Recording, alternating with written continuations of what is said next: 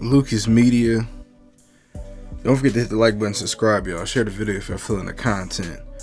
Alright, so Jermall, Charlo, and Jose Benavidez recently did an interview for their upcoming fight, and Jermall was asked a question: is he gonna have any ring rust coming into the fight? And this is his response.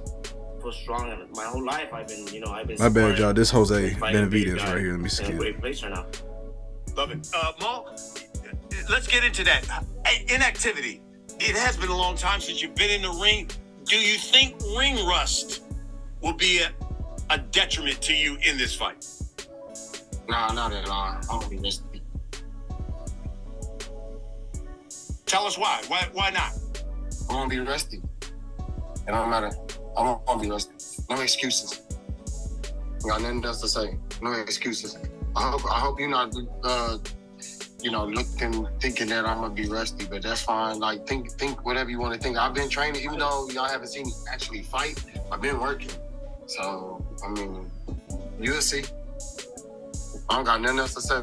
Yeah, smile, grin, do whatever you want to say. You'll see. I'm gonna show you So that's just a quick take. Him and Jose Benavidez, they've been going back and forth this press conference. Jermall Charlo, he hasn't fought in a couple of years, and that's one thing about this game of boxing. It's like, hey, if you don't stay active, it's kind of like, if you don't use it, you lose it. Now, he said he's been training, and I get that, right? Like, you can train constantly, but if you're not fighting in the ring when everything is on the line, just because you train it doesn't necessarily translate over to you in the ring.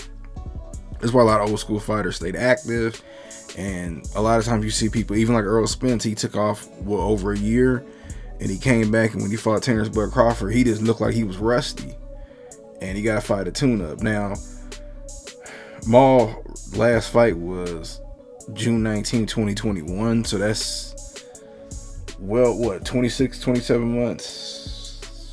Somewhere around there, right?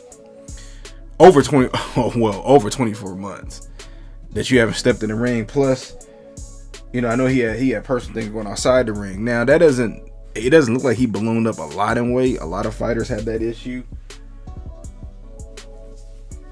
So I give Maul that. But as far as just, you're not going to be ring rusty at all, I don't believe that. Every fighter who takes time off, they're not the same fighter. Even when Mike came back after being incarcerated, his first fight, I mean, yeah, he was a heck of a fighter, but he had to take a tune-up because, he ain't fought in several years. It's okay, Maul. Like,